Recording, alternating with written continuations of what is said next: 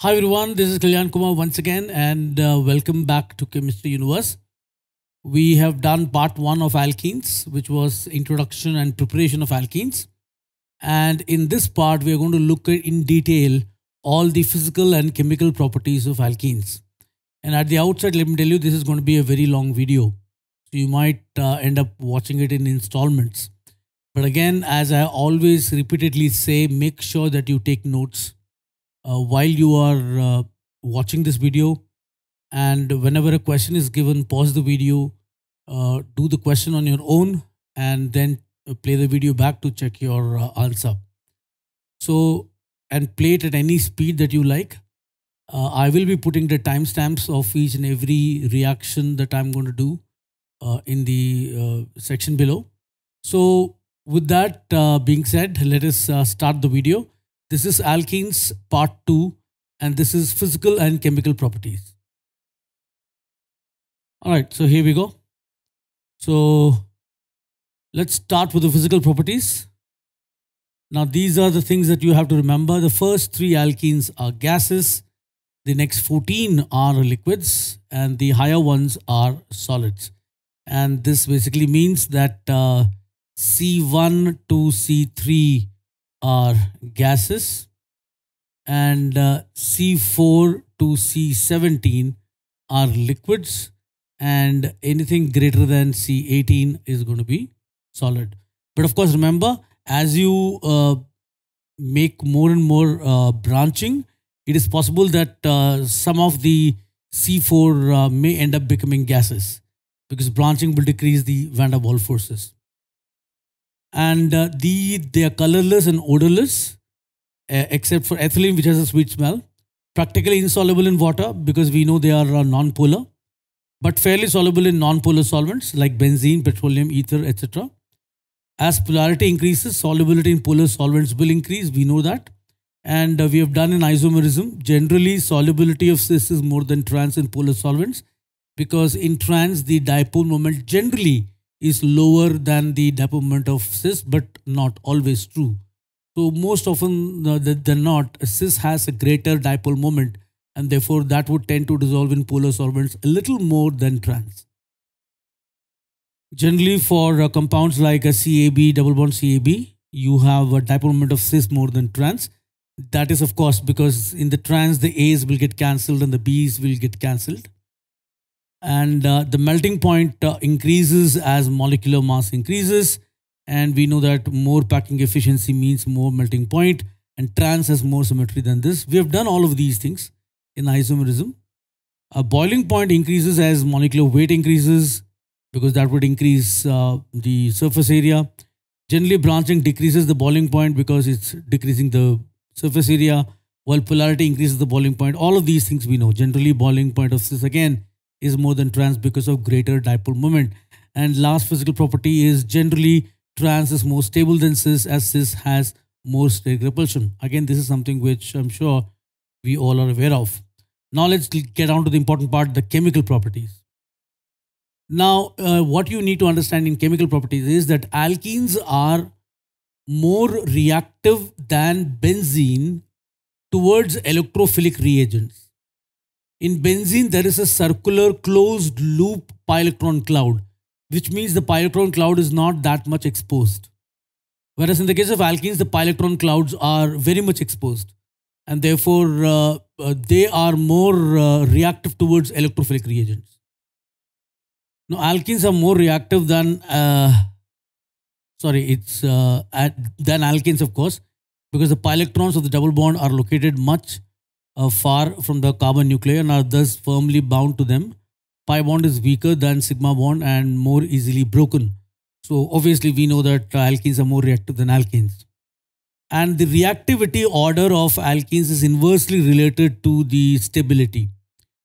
Because more hyperconjugation implies more stable the alkene is, less reactive it will be. Greater the steric hindrance, more unstable the alkene will be, and more will be the reactivity. And these are reflected in the heat of combustion and heat of hydrogenation of isomeric alkenes. And for example, look at this table, and you will notice here that I'm looking at various alkenes here, heat of combustion in kJ per mole and heat of hydrogenation in kJ per mole. And you will notice that isobutene among all butenes is most stable. You see, isobutene is basically CH3C, CH3 double bond CH2. It's got 6 hyperconjugated structures, and all the 6 hyperconjugation will make the primary carbon negative. That makes isobutene most stable. And remember, all these combustion and hydrogenation, they are exothermic reactions, which means the products are lower than the reactants. Now, if you look at heat of combustion, at least you can understand that if I take isomeric alkenes, the number of CO2 and water molecules produced would be same. So the product's energy would remain the same. Whereas the reactant's energy will keep changing depending on the nature of the alkene. And as low as the energy is, lesser would be the difference and lesser will be the heat of combustion. So stability increase means lowest heat of combustion. And hydrogenation is 27.2. Now if you look at trans-butene, this is less stable than isobutene. It has relatively more heat of combustion and heat of hydrogenation. And cis, of course, even less stable than trans, so more heat. And but 1 is the least stable, so got the maximum heat. So more unstable the alkene is, more energy it will release in combustion. And then if you look at the stability order of some of the alkenes, you know, of course, hyperconjugation plays a role here. And this order is completely based on hyperconjugation, and therefore the reactivity also will depend on that. Now, alkenes give the following type of reactions: addition, oxidation, substitution, polymerization, and isomerization. So first let's look at addition reaction. Now what I'm about to show you is something which I've already done in electromeric effect in general organic chemistry. Now in this what happens is that we are going to show how an alkene polarizes an existing molecule, neutral molecule, and ends up reacting with it. And this is the typical reaction of alkenes. So first showing electromeric effect to polarize the reagent and then reacting with it. Okay, so if you take, these are generally electrophilic addition reactions. You have alkene, you have B and E. Let's say E is the electrophilic part, B is the basic part. That means B is more electronegative than E. So these are electrons and these are electrons. And E will anyway have a delta plus because of less electronegativity. B will have a delta negative. And this delta plus would tend to orient itself towards the alkene because of the pi electron attraction. Now what happens is that this attraction keeps on increasing, Be keeps coming down, and as it keeps coming down, because of the repulsion of the pi electron to these sigma electrons, they get pushed towards B, and a situation arises where the EB bond breaks heterolytically, like this. And then of course the E plus may wander towards one of the carbon atoms. It will start pulling electrons from that. That carbon will start pulling electrons from its adjacent carbon. The pi bond breaks and forms a bond with E. And this carbon, the adjacent carbon, becomes plus. And of course, B minus comes and attacks that and forms a bond. So this is how an alkene is able to react with another molecule. So let's look at some of the examples of this. The first is addition of halogen in CCl4. Meaning if you take an alkene and add halogen in a non-polar solvent, you get this. Just look at the reaction first. Now you must understand that, as I said, alkenes are more reactive than benzene because of greater pi electron cloud. The greater surface area of the pi electron cloud available. Now what you also need to understand here is that a molecule like bromine, which has no electronegativity difference between the two atoms, even that is polarized by an alkene. The alkene is so electron rich, it can polarize Br2 into Br plus and Br minus using the same effect I showed you in the case of EB, that is electromeric effect. The solvent we have used is non-polar. So this indicates one particular thing, and that is that even in a non-polar solvent, an alkene is able to break a molecule into plus and minus. So that's how polarizing it is. So, of course, one may wonder what would happen if I use a polar solvent. Well, obviously, it will be able to break the Br2 much more easily, but there the product also changes. Because the solvent being polar, it can also tend to act as a nucleophile. So that we will do after this. First, let's understand what happens in a non-polar solvent. So it's an addition reaction. We call it an electrophilic addition reaction. Okay. So alkenes react rapidly with a halogen molecule in a non-polar solvent at room temperature, and in the absence of light, the product is a vicinal dihalide.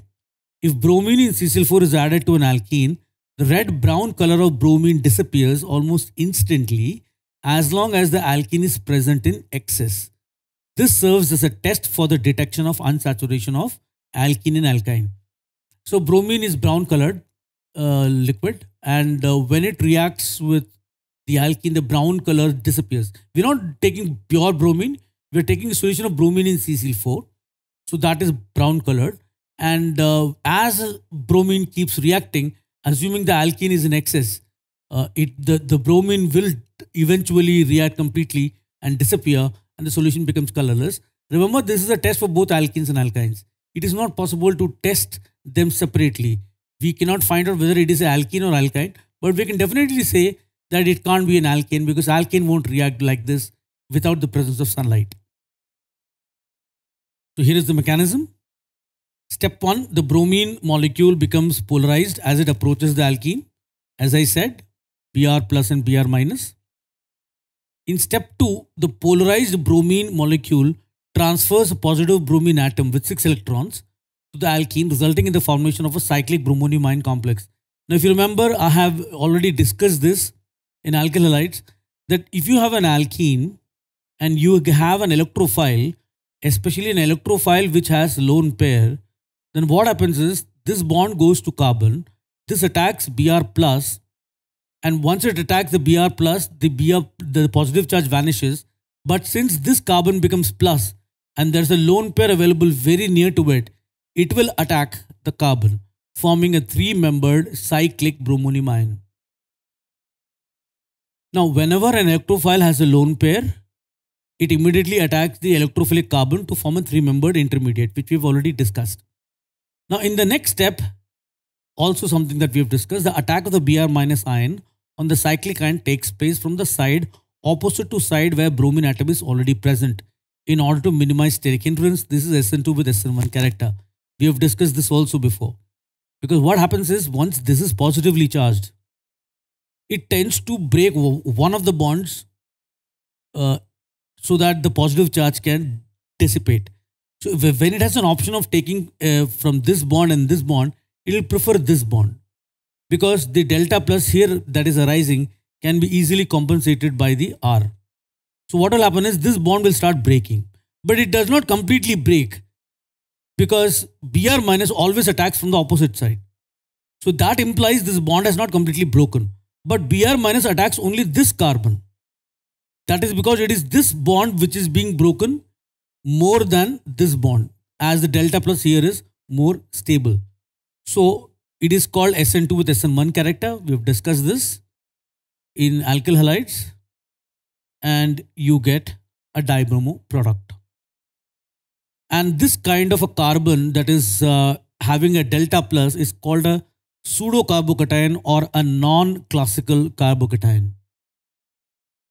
And as you can see, it's an anti-addition. One Br from one side, another Br from another side. Reactivity is in this order because Cl plus will be more reactive than Br plus. Addition of F2 is extremely exothermic and therefore it is difficult to control, so we don't do F2 like this. And as you can see, I plus is going to be extremely low in reactivity. So it is better to use I2 reacts slowly with alkenes to form vicinal dihalides which are unstable and eliminate I2 to give back the alkene. It's not easy to do the reaction with I2. So here we are going to define a rule called the Markovnikov's rule.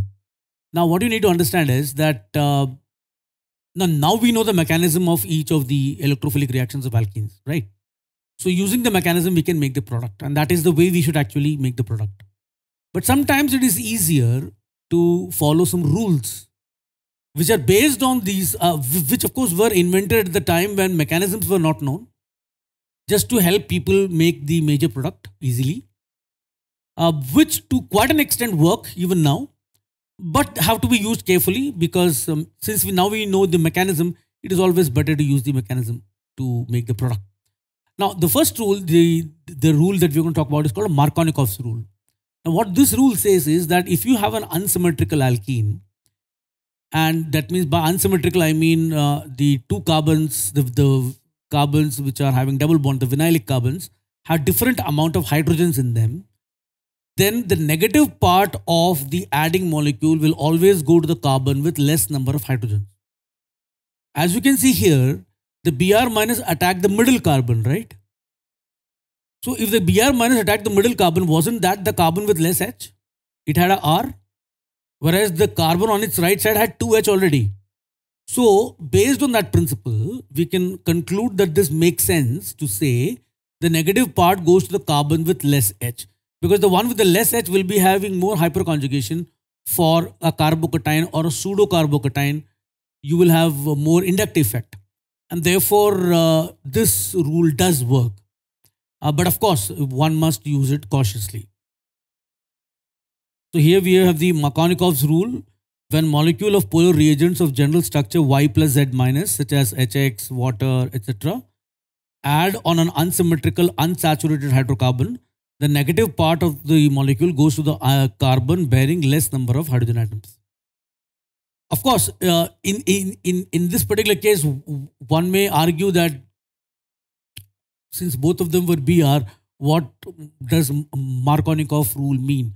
But the fact of the matter is, remember the Br minus was the one that attacked the middle carbon, not the end carbon, even though the end result might have been same, because eventually both were Br. But then if both of them are not the same atom, that would then make a difference, right? So this rule works. Okay. The addition of halogen molecule to alkene is an example of Markovnikov's addition. Now let's look at the stereochemistry. Since we know it is anti-addition. So I want you to pause the video now. I want you to add the bromine anti, one from top, one from the bottom, and then make the Fischer projection of the product. So what happens is that I'm just going to turn this alkene a little bit here. So here is the answer. I'm going to make this alkene something like this. Now here I'm going to make one carbon attack the Br from the bottom, and the other carbon is being attacked from the Br on top, and you get a sawhorse like this. And now I'm going to bring both the CH3s down to make the Fischer projection. And then using this, I am able to make the Fischer projection like this. And as you will notice, this is not a meso compound. It's a compound that is optically active. But of course, you will get both enantiomers because here I attack the Br from the bottom and here from the top. It could have been the other way around. And in which case, I would get the mirror image of this, which is also optically active, but is an enantiomer of this. It's not superimposable. So, yeah. Now here, of course, if I were to add ICl, what do you think would be the product? Pause the video, make the product, and then check your answer. So here is the solution. How does ICl break? ICl will break as I plus and Cl minus. So according to Markovnikov rule, where will the Cl minus go? To the carbon with less H. Now let's take addition of halogen in water. So what happens if the solvent is polar? Of course, the reaction of halogen will be faster. The reaction of halogen X2 in water or even HOX follows anti and Markovnikov's addition. It's not anti-Markovnikov's addition. It is anti-addition just like the halogen and Markovnikov's addition. The difference between the addition in CCl4 and water is that in the last step, the nucleophile attacking is water instead of X minus. So this is what I was talking about. If you take a polar solvent, the polar solvent would tend to have lone pairs. And that would mean that in the second step where the Br minus attacked, you could have the solvent, which is polar, itself attacking. And since solvent is in greater amount, the chances of it attacking is always greater than Br minus attacking.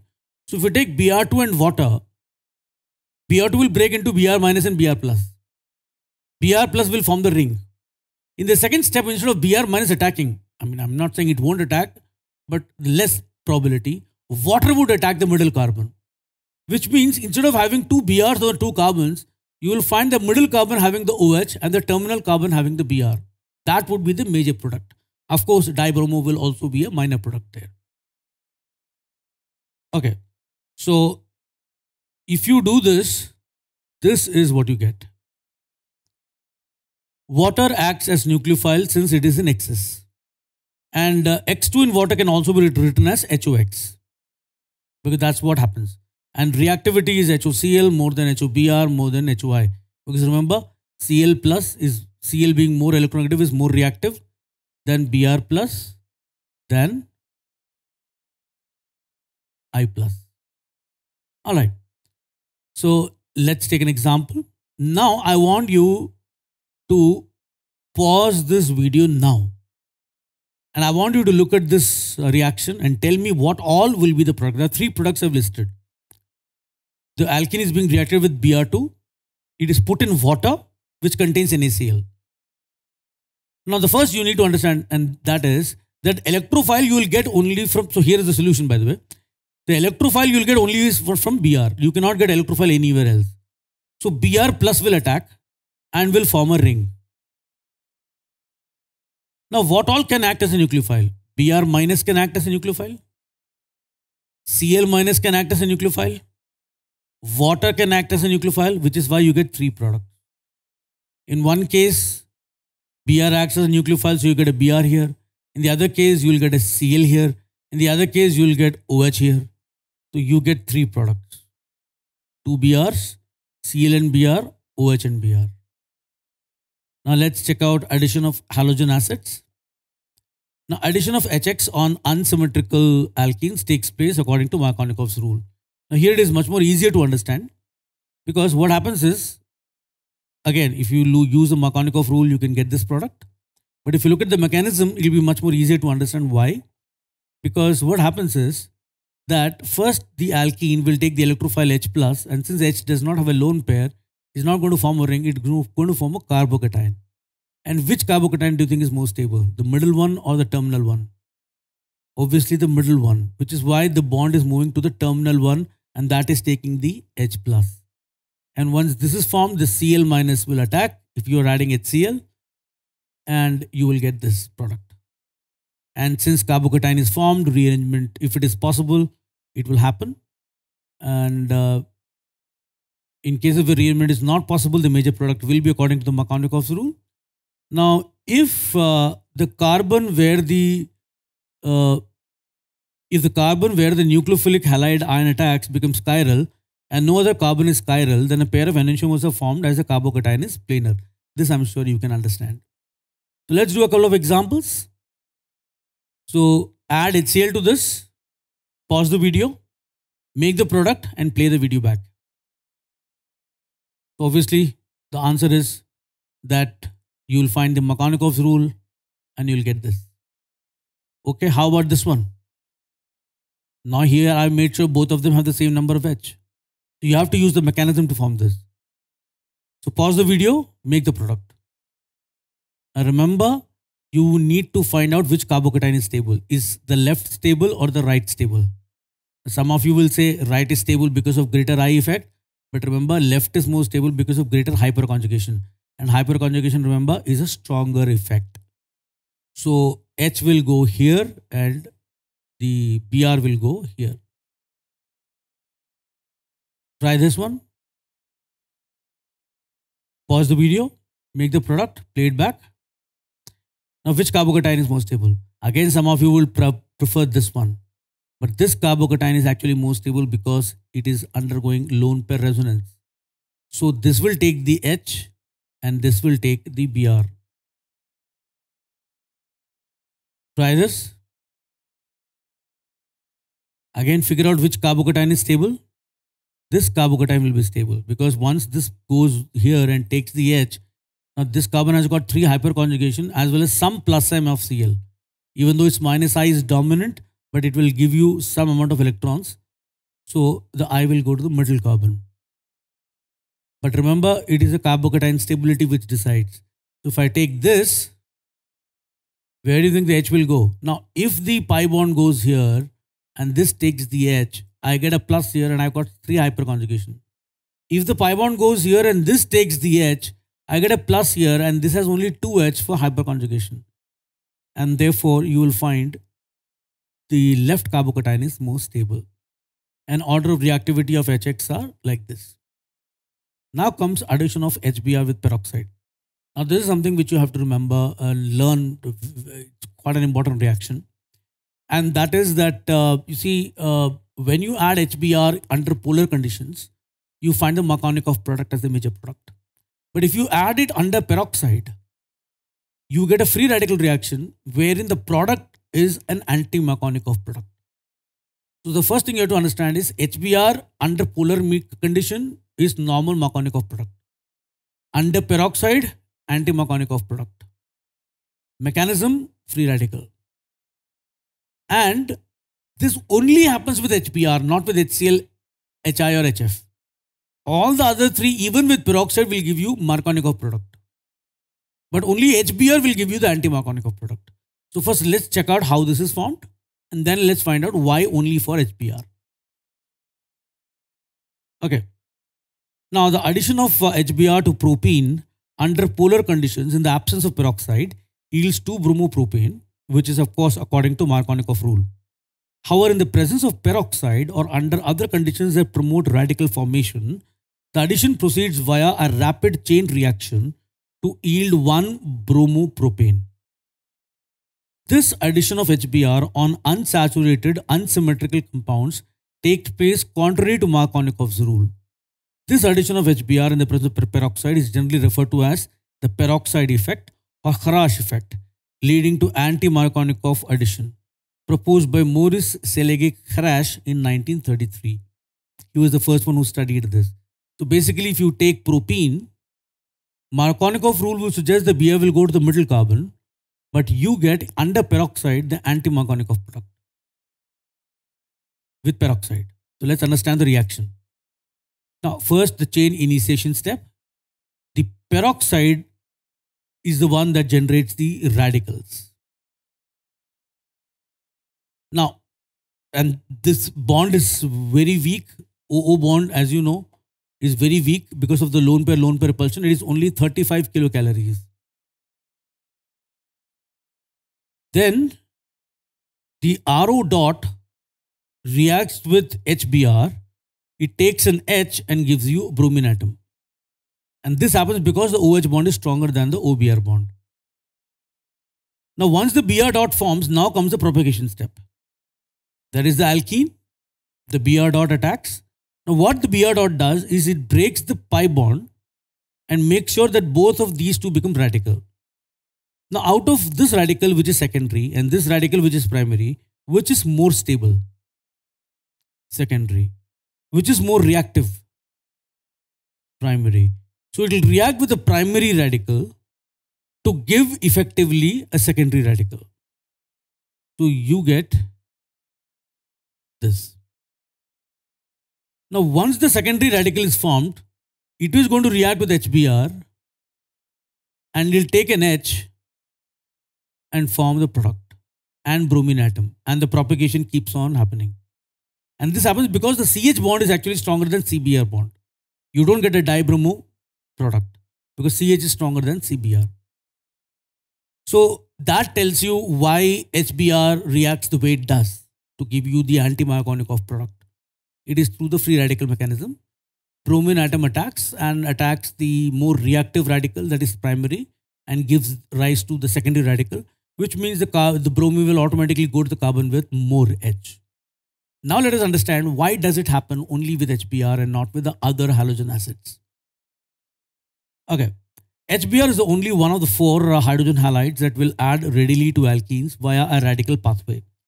The reason for this is reflected in the delta H values for the 2 steps of the chain reaction for addition of HX to alkene. Now this is very important to understand. Now just imagine this, and I'll show you that in a short while. What was the first propagation step? The first propagation step was alkene. I'm talking about propagation step. Alkene reacting with Br dot. Pi bond of the alkene breaks.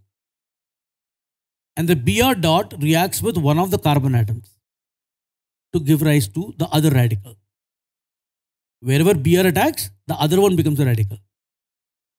If you were to take HCl,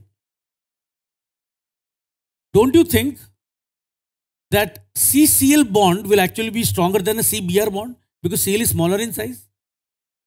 If you take HF, wouldn't the CF bond be stronger than even the CCl bond? And if you take HI, wouldn't the Ci bond be weaker than any of these halogen bonds? Because as the size of the atom increases, the bond strength will decrease. So, for the first propagation step, remember in all the halogen acids, in the propagation step, the first one, the pi bond of the alkane is getting broken, which means it is same for all the halogen acids. The only difference is the C halogen bond formed. So bond breaking energy that you need to give will remain the same, pi bond. But the bond making energy, don't you think HF will be most exothermic? Because CF bond is stronger.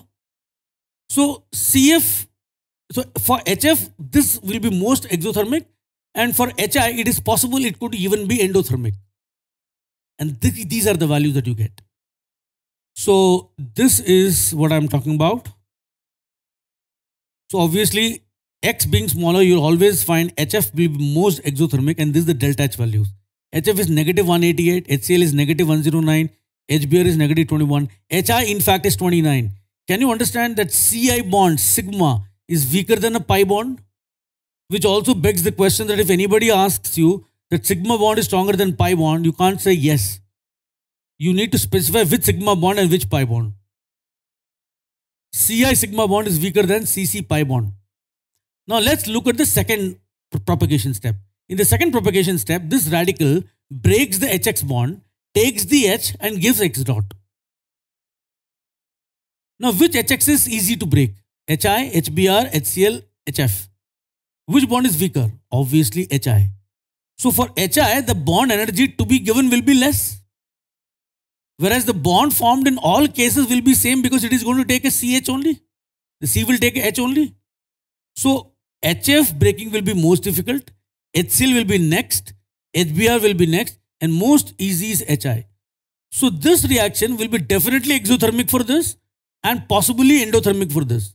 In fact, these two are exo and these two are endo. This is what you get. HF is positive, HCl is positive, HBr and HI are negative. Now don't you notice that HBr is negative in both cases? Whereas HF and HCl are negative here but positive here. HI is negative here but positive here. And you know that delta G is delta H minus T delta S. If delta S is assumed to be same for all the halogen acids, it is all a function of delta H. So what happens is, for this reaction, the delta H of these two is positive. So that makes delta G positive. Of course, we don't know the value of delta S, but we have to assume it is in such a way that this delta H positive makes this delta G positive. Whereas in this reaction, the delta H of HI is positive. So that makes the delta G of HI positive for this step. Meaning, it is only HBr that is negative in both cases, which would enable its delta G to be negative in both cases, which is why for HBr it is possible. So only for HBr, both steps are exothermic. For others, heat has to be given at least in one step. That is HBr with peroxide. The next one is addition of sulfuric acid. Now this eventually leads to alcohol. Alkenes react with concentrated sulfuric acid to produce alkyl hydrogen sulfates, which give alcohol on hydrolysis. This reaction is used to separate an alkene from a mixture of alkane and alkene. So you have an alkene, you have sulfuric acid. First, again, Markovnikov addition, one H will go to the terminal carbon and the HSO4 will go to the middle carbon. And eventually, this will turn into OH in the presence of water. Water is a better nucleophile and this is a very good leaving group. Nucleophilic substitution will occur and you will get OH here. Then comes addition of water. Now again, Markovnikov addition, propene and higher alkenes react with water in the presence of an acid to form an alcohol. This reaction is known as hydration reaction. Intermediate in this is a carbocation, so rearrangement may take place. So very simple, you add water in the presence of H plus. First it will react with H plus. Just look at the products, Markovnikov products. And mechanism, I'm sure you understand. It will move here, it will take H plus, it will become plus, water will attack and then release the H plus, which is why you get the Markovnikov product, wherever the carbocation is more stable. So here, what do you think will be the product? Pause. Obviously, the carbocation on the right side is more stable. That is the one that is going to get the OH. Next, you have Oxymercuration-Demercuration. Now, in the 6th example, we looked at addition of water and we said that in the addition of water, the product is alcohol, but it is a rearranged alcohol in case rearrangement is possible. But if you want a Markovnikov product without rearrangement, then you do this one. That is called Oxymercuration-Demercuration. All right. So product is alcohol, just like addition of water. Major product is Markovnikov's product. No rearrangement, therefore no carbonium formation. So what happens is, please understand, it's actually a combination of two reactions. This is not a one single reaction. First reaction is oxymercuration. Second reaction is demercuration. Again, remember, these are not two steps. You see, number of steps of a reaction doesn't matter. It is called a single reaction. But these are two separate individual reactions. So if you do oxymercuration, you do it in the presence of a mercuric ion. We call it oxymercuration. We generally use THF as solvent. And here what happens is the middle carbon gets the OH and the terminal carbon becomes HgOAC. It's called oxymercuration. So if somebody were to ask you the product of oxymercuration, you will say this is the product. Whereas when you react it further with NaBH4, the second reaction, demercuration, the HgOAC becomes H. So let's look at the mechanism here. Mercuric acetate in water is treated with an alkene. The addition product on reduction with sodium borohydride in aqueous NaOH solution gives alcohol. It follows Markovnikov's rule. So first let's look at mechanism of oxymercuration. HgOAC twice breaks into HgOAC plus and ACO minus. Now this guy, this plus guy, remember Hg is a lone pair, okay? So again, this will attack, this bond goes to carbon, this attacks the Hg. Hg as a lone pair attacks this carbon back. You get a 3-membered cyclic intermediate with the positive charge. Again, you have SN2 with SN1 character. And remember, it's THF water, which is the solvent. The water attacks this middle carbon. This goes here. And this is what you get as the product of oxymercuration. When it comes to demercuration, it's a little tricky mechanism. This is the reactant. When you add NaBH4, it gives you H minus. This attacks the Hg and the OAC leaves. And you get Hg H bond. And then homolytic breaking will occur. Hg and H will break homolytically. C and Hg will break homolytically. And Hg will get its lone pair back. So you get the removal of mercury. And carbon and hydrogen both end up becoming an atom and a radical. And they will join to form CH2. And of course, CH3. And the hydrogen atom, remember, is abstracted by carbon from the same side as Hg. So whichever side Hg attacks, you will get the same thing. Now what you need to understand here is that if you have an alkene, and if I do oxymercuration-demercuration, and they ask you the product, remember, what happens is the OH attacks the carbon from the side opposite to Hg, right? So if Hg is top, this will attack from bottom, right? Now, this is formed. Now, once this is formed, this can rotate. Remember, it's a single bond. So, this Hg can remain on top, can come at the bottom. This is bottom, let's say. And this can also go on top and bottom. So, what I'm trying to say is that eventually, when H attacks Hg, it will attack from the same side of Hg. And it attacks the H from the same side of Hg. Can you see that? So what I'm trying to say is that in the eventual product, the H and the OH could be on the same side or could be on the opposite side. Now in this case, instead of H, I'm using D. So don't you think I'll get these two products? Where the OH and the H are on the same side and the OH and the D are on the opposite side? That is because once oxymercuration occurs, this bond becomes single and rotation is possible. The reason I'm telling you this is because if it is a ring, in oxymercuration, after oxymercuration, even though the bond becomes single, it cannot rotate because it is still a ring. Meaning that these two will be from the opposite side. Because remember, OH attacks from the bottom, Hg is on top, and the D will come from the same side as Hg. So it means D is top and OH is bottom, which means they will be on the opposite side. Because here the single bond rotation is not free. Now, if instead of using water, which is why I'm getting the OH, if I were to use alcohol, won't I get a OR here? Look at the mechanism. And that will be called alkoxymercuration-demercuration, and that leads to an alcohol. The next is called hydroboration-oxidation. And here is where you get an anti-Marconic of alcohol. So you had addition of water giving you a Marconic of product and a rearranged product if possible. You had oxymercuration-demercuration where only Marconic of product is formed, no rearrangement. And now you have hydroboration-oxidation, where again an alcohol is formed. The product alcohol is an anti-Marconic of alcohol.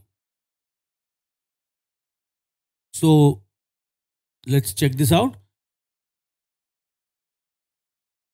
But unlike the previous two, this gives you an anti-Marconic of product. And this is a little weird because here we say the addition is Marconic of, but the product is anti-Marconic of. Hydroboration-oxidation. That sounds a little weird. And we'll just have a look at why it is so. Okay. So, though the product is anti-Marconic of, the addition to the alkene is Marconic of. So, you have an alkene, you have BH3, you have solvent.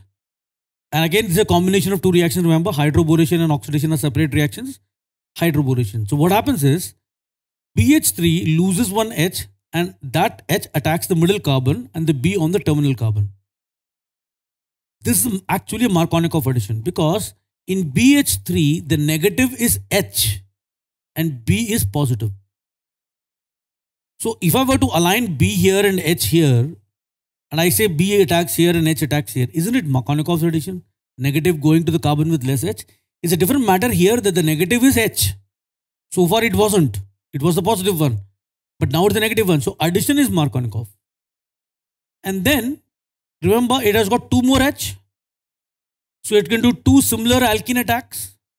So eventually 3H will react with 3 alkenes to give you trialkyl borane.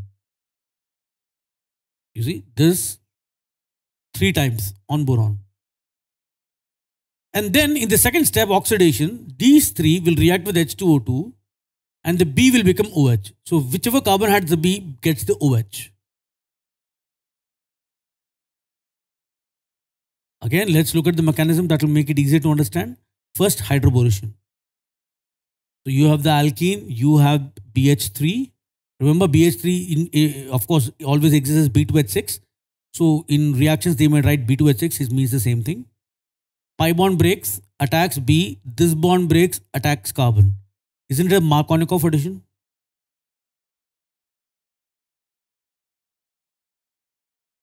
And the boron has 2 more hydrogens, 2 more alkenes, trialkyl borane. This is trialkyl borane. This is the product of the first step, not the first step, first reaction, hydroboration. Now comes the second reaction, oxidation. Now this mechanism you need not remember because it's not required, but it's just to give you an idea to make it easier for you to understand. So this trialkyl borane, remember we use H2O2 with NaOH. NaOH picks up one of the H of the H2O2 and gives you a hydroperoxide ion. And it attacks the electrophilic boron. Boron has, remember, has an empty p orbital. And you get this. Now, from here, OH minus will leave, giving you a very unstable O plus intermediate. And just like in carbocation rearrangement, one of the BC bond will break and it will do a rearrangement. So the carbon comes on O.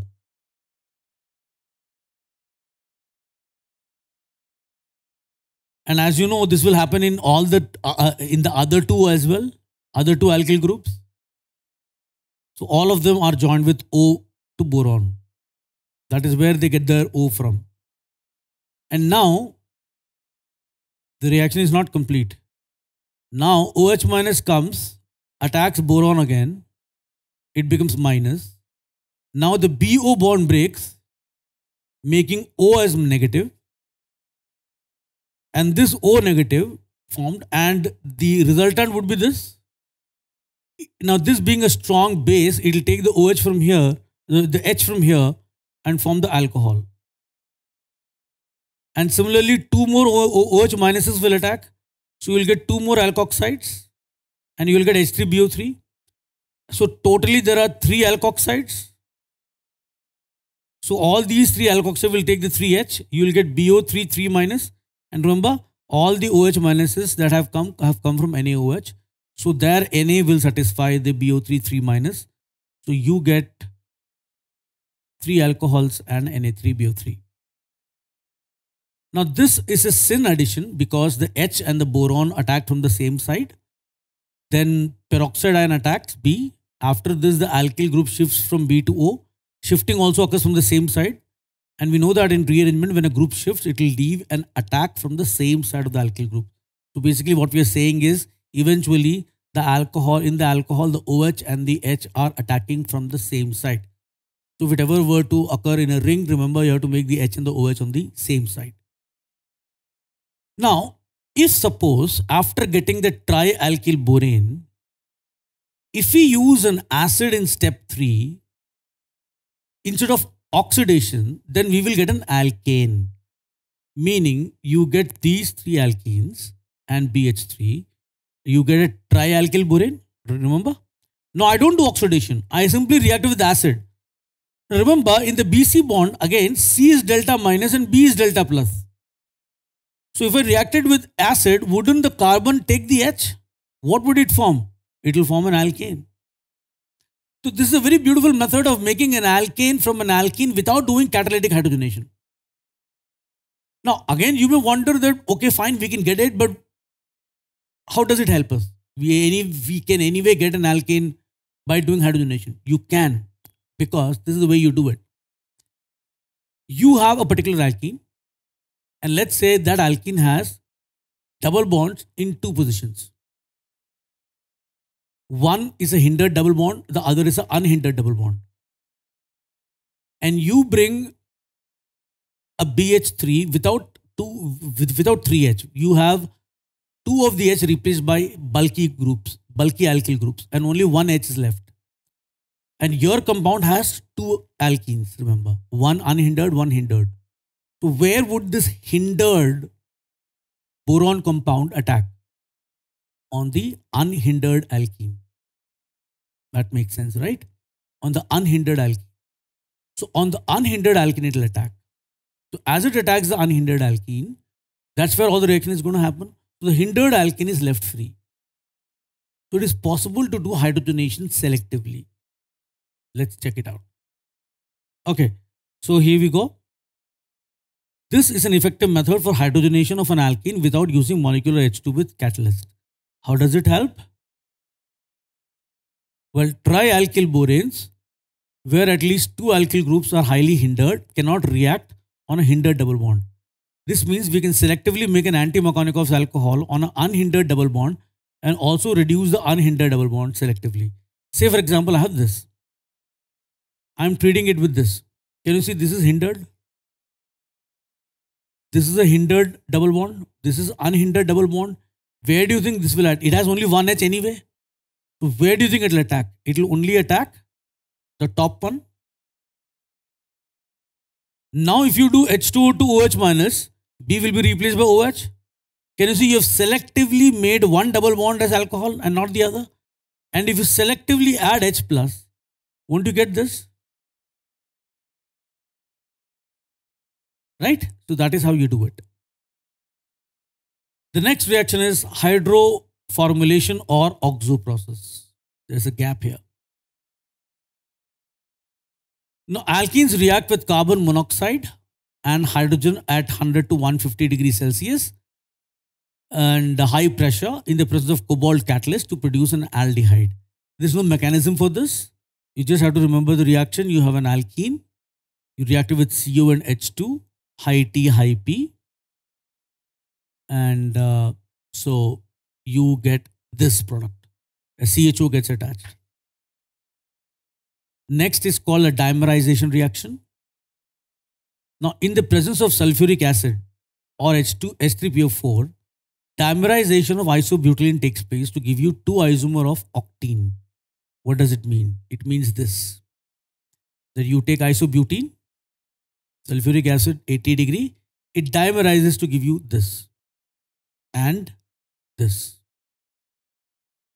How did it happen? I want you to pause the video and I want you to think carefully and try to get your own mechanism. This is how things work. You have to use your own brain and not simply look at the video for everything. Pause the video, try to get the mechanism. There are 2 mole of alkene, there is H plus available. So how would they dimerize? Just think about it. Try to get the mechanism on your own and see whether you're able to get these 2 products. And then once you have done some work, then you can play the video back to get the solution. So here is the solution. All right. So the mechanism goes like this. You have an alkene and you have an electrophile H+. Well, as you know, this will happen. So this becomes a carbocation. Now this carbocation acts as an electrophile to the other alkene. And there also you will get the pi bond will move to the terminal carbon. It will attack this carbon and you will get again a carbocation. Now it will lose one of the H, either from here or from here, to get an alkene, which is why you got 2 products. If it loses from the terminal one, you will get the first product. If it loses from the right one, you will get this product. Obviously, this will be more hyperconjugation. So I want you to do one example, on your own. Okay? Pause the video. Take as much time as it takes. But make sure you have to get the right one. Now remember here 1 mole of alkene is given, which means it's a diene in fact. So anyway, there are 2 double bonds. So 2 double bonds implies it's like 2 alkenes. So obviously it will be intramolecular dimerization. Now I want you to think about it and do it on your own. Pause the video now. And the product is this one. How did I get this? Well, this is the way it goes. So what will happen? The H plus comes here. Wouldn't this break and this take the H plus?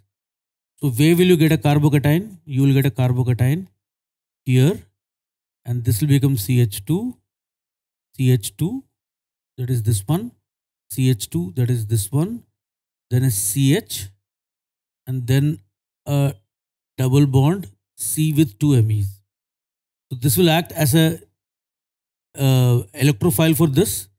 So this pi bond will move here and it will attack this carbon. You will get a 5-membered ring. 1, 2, 3, 4, 5. You get a 5-membered ring, right? With one of the carbons having 2 MEs. It is joined to a carbon which has a C and 2 MEs outside and having a plus. 5-membered ring with a positive outside. So this bond will break because it's a tertiary carbon shift and this will join here.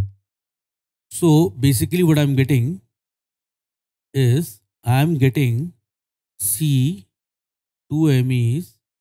It is joined here. No, I think I missed 1 carbon here. So it is going to be like this one, isn't it? 1, 2, 3, 4, 5, 6, 6-membered ring and the plus here. Basically what I'm getting is I'm getting a 6-membered ring with 2 MEs, 2 MEs and a plus here. Now it will undergo a methyl shift. So it will undergo a methyl shift. How many hyperconjugation it has? It has 4. Now suppose it has 1 more methyl shift. Let's check. If it has one more methyl shift, the plus will go here. How much hyperconjugation it has now? It has got 5. 3 plus 2, 5. As opposed to 4 here. So wouldn't this carbocation be more stable? Now there is no H on this carbon. There is only H on this carbon. So it will eliminate from here. Which is why you get this product. Alright, the next reaction is addition of HCN. It is similar. Markovnikov addition. Pause the video. Make the product. Play it back. Obviously you'll get this one. Then addition of NOCl, which is the Tilden's reagent. Again remember it is NO plus and Cl minus. You just have to make the product. You don't have to do anything else. Though I'm giving you the mechanism. Addition of Tilden's reagent on unsymmetrical alkene follows the Markovnikov's rule, but no rearrangement occurs as it forms through a non-classical carbocation. So basically you have this pi bond going to carbon, carbon attacking nitrogen, pi bond going to O, but nitrogen has a lone pair, so it will attack this carbon again. You will get a 3-membered ring with a plus charge, and here the minus comes back and the Cl minus leaves. Again you get a plus charge on nitrogen. The Cl means will attack with SN2 and SN1 character, and you will get this Markovnikov product. The next one is addition of molecular hydrogen. This we've already discussed in alkanes, addition of hydrogen. Now comes some oxidation reactions. Now in oxidation reactions, first is the combustion reaction, which we know for any hydrocarbon, it will give you CO2 and water. So this is the balanced equation. If you think I'm going a little fast, you can pause it again and see it again. The next and a very important reaction is called ozonolysis or the Criegee reaction. So here, on addition of ozone on double bonds and subsequent hydrolysis of the ozonide formed, this process is called ozonolysis. So you have an alkene reacted with O3, you get a stable intermediate called ozonide, which on further hydrolysis with or without zinc will give you some products. With zinc, it will give you a ketone and an aldehyde. Now this is the logic you have to use. And please understand this. Suppose you have carbon double bond carbon, right? Let's say you have 2 R's here. Same or different. Here you have 1 R.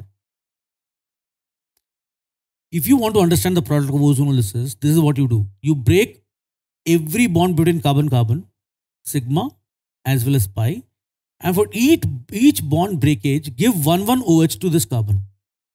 Remember, this is not the way it happens, but this is the way you can make the product. So don't you think this carbon, since 2 bonds are broken, will get 2 OH? Same for this. And you know that when a carbon has 2 OH, they will go as water and give you a double bond O, which is why you get this. But this happens only if the second step uses zinc. Water will anyway be used. But if you use zinc along with H2O, then you will get aldehyde. Because what happens is, if you don't use zinc, one of the byproducts of hydrolysis is H2O2. Now, if zinc were not used, this H2O2, being a weak oxidizing agent, will be able to oxidize the aldehyde to acid. So you won't get an aldehyde or a ketone. You will get acid and a ketone. Ketone it cannot oxidize. It's a mild oxidizing agent. It can oxidize the aldehyde. You will get an acid now. But if you use zinc, zinc will use up the H2O2. H2O2 will end up oxidizing zinc instead because zinc is more oxidizable, higher oxidation potential, and it will leave the aldehyde alone. So if you use zinc, you will get an aldehyde. If you don't use zinc, well, you're gone. Now, what will happen if there are 2 H in this? Well, again, if you use zinc, you'll get formaldehyde. Don't use zinc, you'll get formic acid. This is how you get the product of ozonolysis. Now, when ozone is passed through an alkene in an inert solvent, it adds across the double bond to form an ozonide. Ozonides are explosive compounds and they are not easily isolated. But on bombing with zinc and H2O, ozonides cleave at the site of the double bond. The products are carbonyl compounds, aldehydes and ketones, depending on the nature of the alkene. This is the mechanism. You have an alkene, you have ozone. pi bond shifts to this carbon, carbon attacks O, pi bond goes to the top O, the O minus attacks this carbon. You first of all get a very unstable intermediate like this. This is called the mol ozonide. Remember, this is not this. This is different. This is called a mol ozonide. Now this mol ozonide breaks homolytically. This bond between the two oxygen goes to this oxygen, leaving both of them as radicals. The CC bond makes this CS radical, and the C radical and the O radical will form a bond, right? And then this bond goes to this carbon, this goes to this O. Now what will essentially happen is both of these two O's have dots, and their bond with each other will be a stronger bond. So these O's will join, this bond breaks, this O gets two dots, these carbons have two dots, so the O with two dots will form a bond with this. This is how you get a ozonide.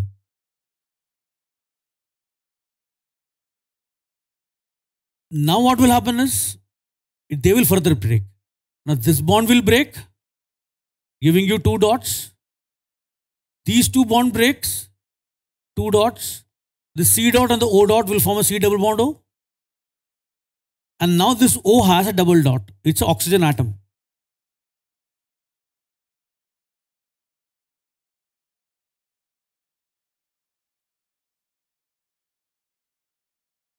Oxygen atom. Now it will react with H2O. It will break the OH bond homolytically. This O, remember, has two dots. One dot it will join with H, one dot will join with O, giving you H2O2.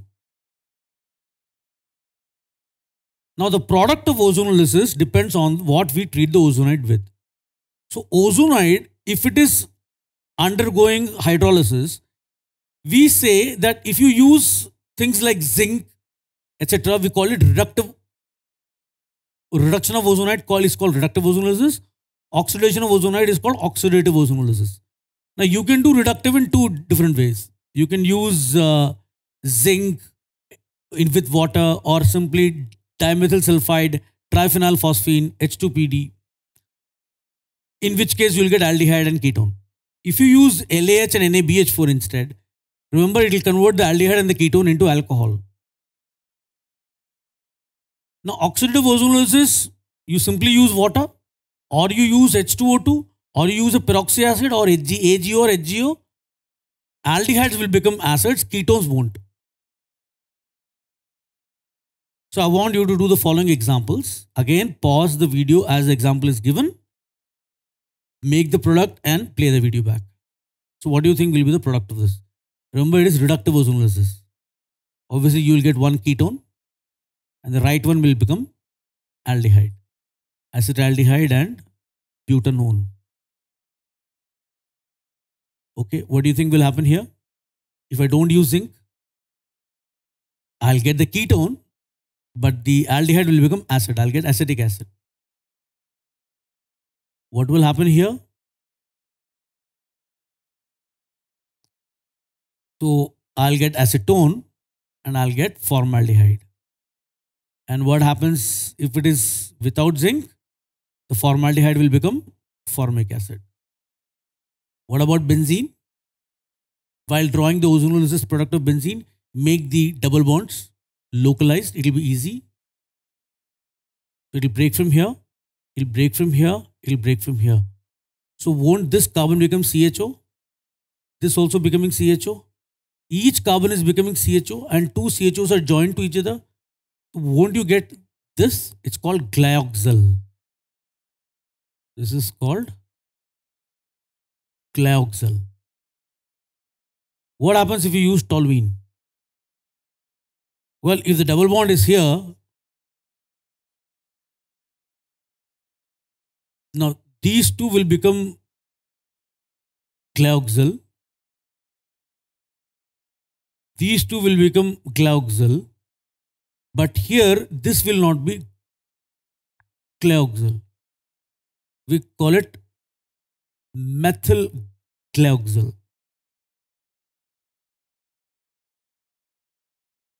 Okay. Okay. Now, the next one, what do you think will happen? Pause the video. Obviously, you get 3-methyl glyoxal. Okay. What about this one? Now, make sure that you put the double bond in all positions. So, if you put the double bonds here, here and here, this breaks, this breaks, this breaks, right? So, here you will get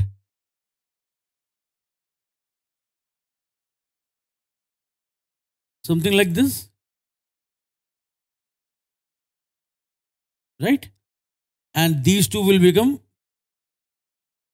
this will be glyoxal, this will be glyoxal. But if you put the double bonds in between, you'll get methyl glyoxal. You will get methyl glyoxal, you get glyoxal, you'll also get, this is called diacetyl. Of course, I'm not writing the coefficients here. What about this one? Pause and make.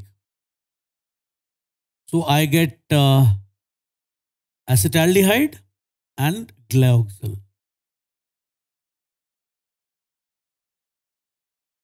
Okay. What about this one?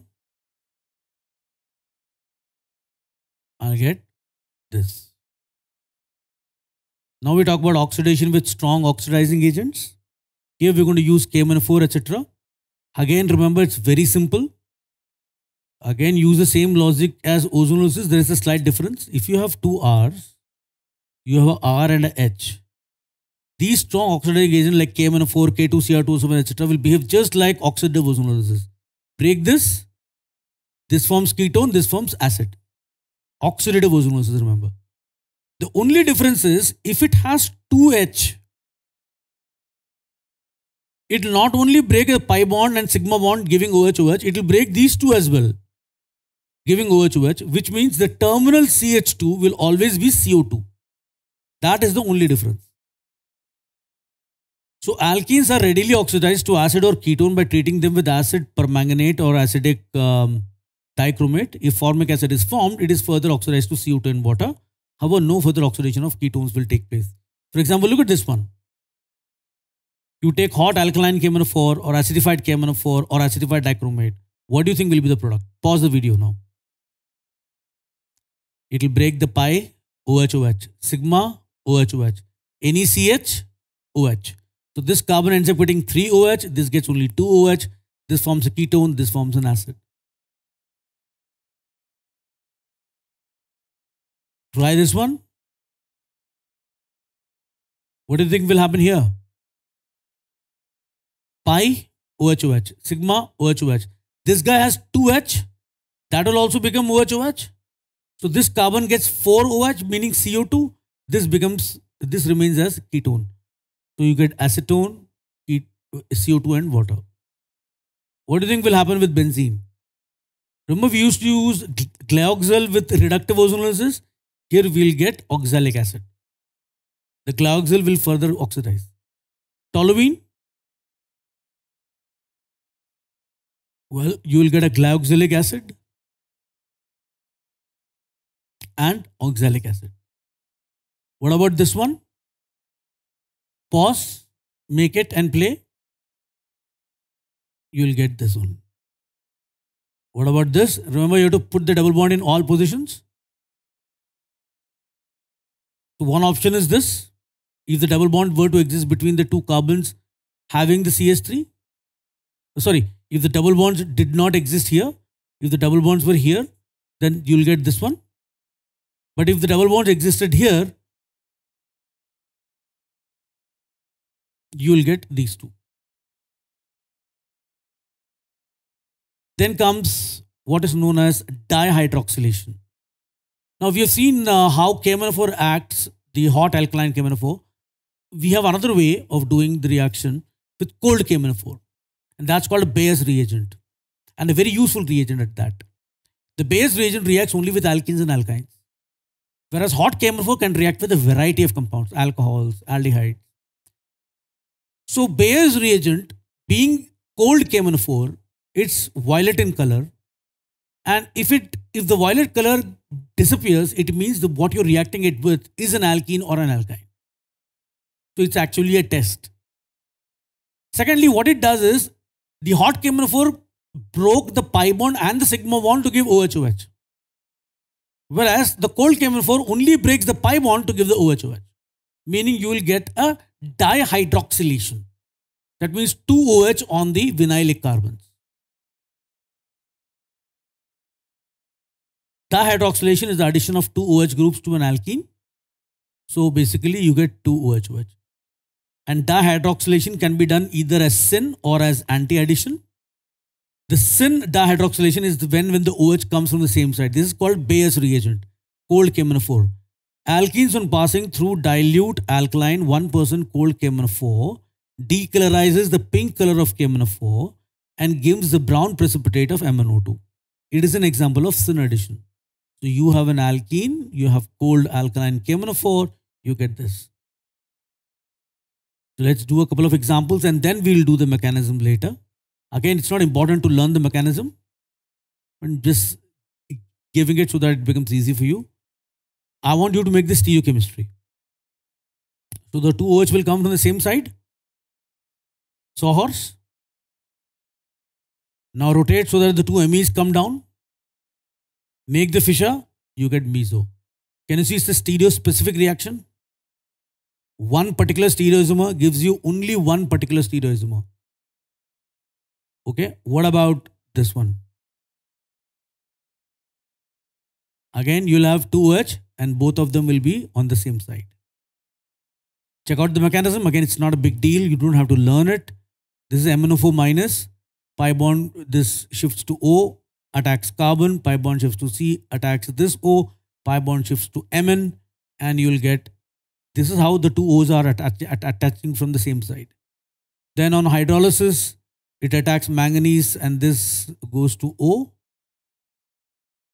And then this will be in equilibrium intramolecular proton exchange. The H goes to one of the O's attached to carbon. And this comes back and this leaves. So you get a OH. Same process repeat.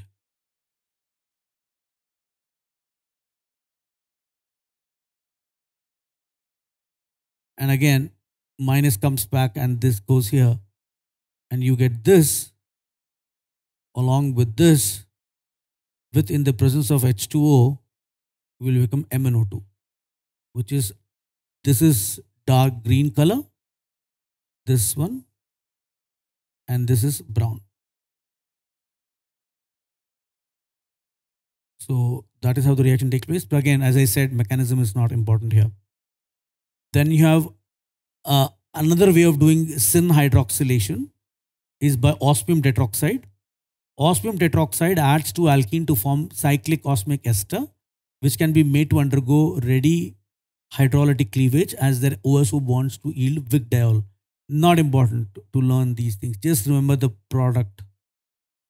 First we treat with OSO4, then NaHSO3 and H2O hydrolysis. You get this. I'm still giving you the mechanism, but not required. So osmium tetroxide is just like MnO4. Same logic occurs. And do the hydrolysis.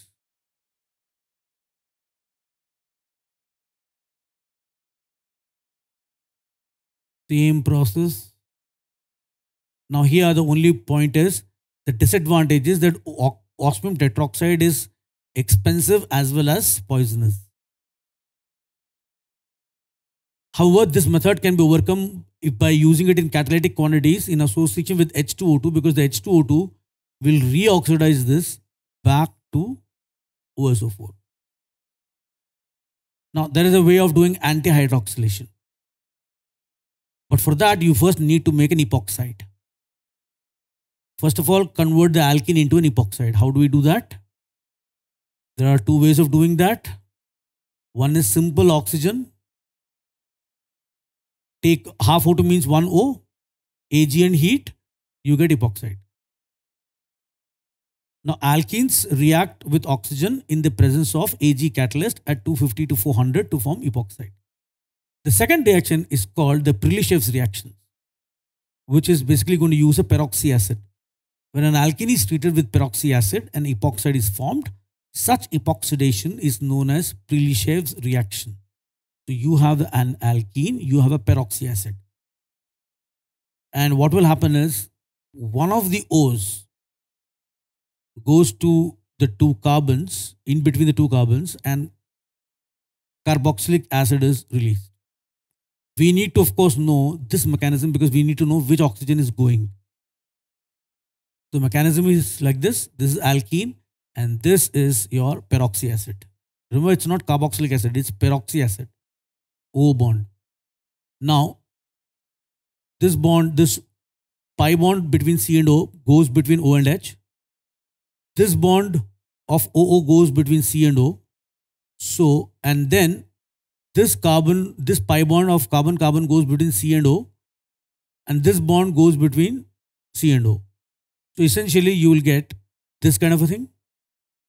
And then epoxide and carboxylic acid. So, remember the O that is going between the two carbon atom is the one that is attached to H, not this one. And one of the very common reagents used for epoxidation is called MCPBA, metachloroperoxybenzoic acid. And you can even use peroxy trifluoroacetic acid, but any peroxy acid will do. So let's do a couple of examples. So suppose I have an alkene, I do MCPBA. What do you think will be the product? Epoxide. Alkene, and remember when there is an option, when there is limited supply of MCPBA, the alkene that is more substituted, the one which has more hyperconjugation, is the one that forms the epoxide, if it is limited supply. So say for example, I have one equivalent of this. So which a double bond is substituted more? The right one. That becomes epoxide. Of course, benzene won't become epoxide. Only the molecule is called styrene. You will get the epoxide here. And if it is like this, well, the epoxide can form both on top and bottom. So you'll get two isomers. And if you have this peroxy acid, remember this O18 will never go for the epoxide. And this will remain with a carboxylic acid. But if the O18 were to come on the OH oxygen, that will be in the epoxide. What happens if I have three double bonds and only one equivalent? Obviously, the more substituted double bond, that is the middle double bond. More substituted alkenes undergo epoxidation faster. What about this one? Obviously, the corner one. Now, once we form the epoxide, how do we get the dihydroxylation? We do hydrolysis. Now, epoxides can undergo hydrolysis in two ways. One is called acid hydrolysis, another is called base hydrolysis. Now, please understand, epoxide is a unique compound in the sense it is basically an ether, COC. The difference is that not only is there a bond COC, the two C's are also joined to each other, which never happens in an ether. In an ether, it is RO, R prime. The two R's are not joined. I mean, even if they're joined, at least those two carbon atoms are not joined. But if those two carbon atoms are also joined, it has to be a three-membered epoxide. So that is where epoxide differs from other ethers, number one. Number two, epoxide has three-membered ring, which is extremely unstable. So epoxide is one of those rare ethers that can react with base also. Generally, ethers are susceptible for reaction only with acids, not base. But epoxides can be cleaved with base also. And that is what we are about to observe. All right. To acid catalyze hydrolysis, you have the epoxide here. And the H plus is attacking catalyst. First, this gets protonated. Water attacks SN2 with SN1 character. you will get this product releases H plus again, since it's a catalyst, and you'll get the 2OH. Whereas if it is base catalyzed, it's pretty simple. The OH minus will come from this side, attack this, and form this. And this will respond with H2O, and this is pure SN2. So remember, the attacking OH in the case of acid catalyzed attacked here, whereas in the case of base is attached here. So if this were O18, if suppose somebody said, okay, you have this alkene and there is an epoxide here. Now, if this is O18, what will happen with acid catalyzed hydrolysis and what will happen with base catalyzed hydrolysis? Remember, in acid catalyzed hydrolysis, water attacks this carbon and this breaks. So the O18 will come to the terminal carbon. But with OH minus, it attacks this carbon and this breaks, meaning O18 will come to the middle carbon. So be careful on that. The next set of reactions are called substitution reactions, allylic substitution, which we've already done. So we're not going to do it again. When alkenes are treated with Cl2 or Br2 at high temperature and pressure, one of their allylic hydrogen is replaced by halogen atom. Remember, we used NBS in this. Allylic position is the carbon adjacent to one of the unsaturated carbon atoms. It is a free radical substitution reaction, already discussed. Then let's look at polymerization. Now, many molecules of the same compound unite with each other to form a long chain polymer. And this long chain molecule having repeating structure units is called a polymer, and the starting symbol is a monomer. So let's take a look at an example. You have ethylene, and at temperature high and pressure high, you'll get polyethylene.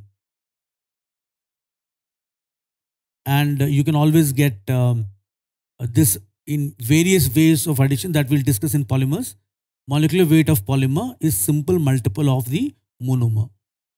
Polymerization can be carried out by free radical or ionic mechanism. The presence of oxygen initiates free radical mechanism. And if you want to have ionic mechanism, you use a catalyst called the Ziegler-Natta catalyst. And we will do the details of this when we do polymers. Then we have isomerization. Well, an alkene can be isomerized to both chain and positional isomerism with AlCl3 at 500 to 700 degrees Celsius. So you get but1ene becoming but2ene as well as isobutene. And that completes this long video of physical and chemical properties. So that's it. Part 2 is over. Very big part. But of course, I did go through the reactions a little bit faster, but you can just pause along. And if you're watching this on YouTube, very soon the site will be up and running, chemistryuniverse.com. And from there, you can even download the PDFs. So once it is done, I'll be announcing that in the video itself. And if you're already watching it here, you can download the PDF and using the PDF and the notes that you make. First, make the note. Just don't download the PDF and read it. Make the notes while watching the video.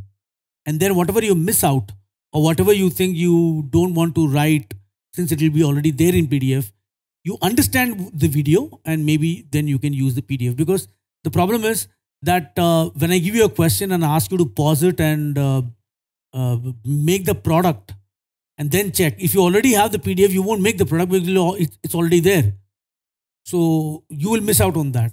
You will miss out on the learning part of it.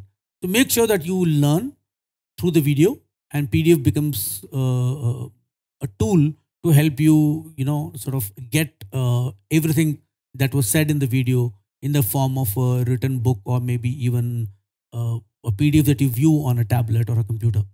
So with that said, this is Kalyan Kumar signing off. Have a great and wonderful day, and thank you for watching this.